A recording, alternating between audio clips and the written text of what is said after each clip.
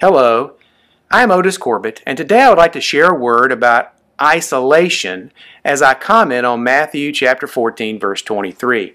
My comments today are the third and last in a series of articles about how my military experience as a chaplain has helped me apply biblical truths to my life as I deal with stress and difficult times. Now, the last time we were together, I noted how God had taught me not to borrow trouble from tomorrow, but instead to focus on my current situation in a time of stress. Often, fasting from news media, social media, and other stressful stimuli is the best way to manage our stress. We must be careful, however, not to take that to the extreme. Let me illustrate what I mean. Once, during an exercise at Camp Shelby, Mississippi, I received a radio message that a soldier attached to us from another unit was distressed and I needed to check on him. Well, when I arrived at his location, I found the young man sitting in the back of an armored personnel carrier, and he was just staring off into space, and he wasn't communicating with anybody. He had what we call the 1,000-yard stare.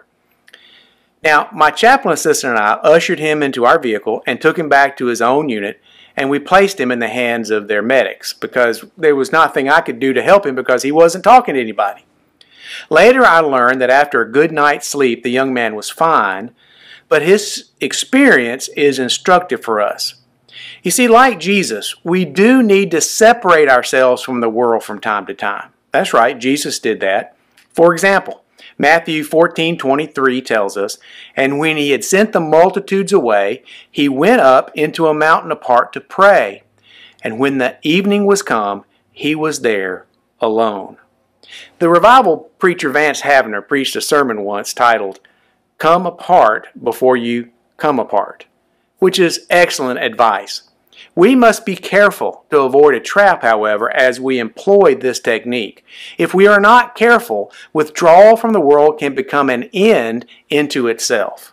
And that's not what Jesus had in mind. The young soldier at Camp Shelby had withdrawn into himself so much that he had become virtually catatonic.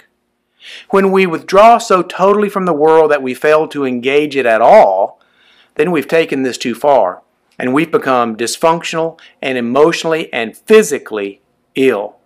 Jesus did withdraw from the crowds and his disciples, but only for as long as it took for him to recharge his spiritual and emotional and social batteries. Once he'd accomplished this, he re-engaged people and continued to pursue his mission of seeking and saving those who were lost. Jesus did not allow isolation and solitude to become his master, but instead he mastered these for his own purposes. We must learn to do the same, because if we withdraw from this world, we cannot go into it and make disciples of all peoples. And if we do that, we fail ourselves and we fail our God. Thanks for watching. I'll be back soon with another word we can share together. Every blessing. I'm Otis Corbett.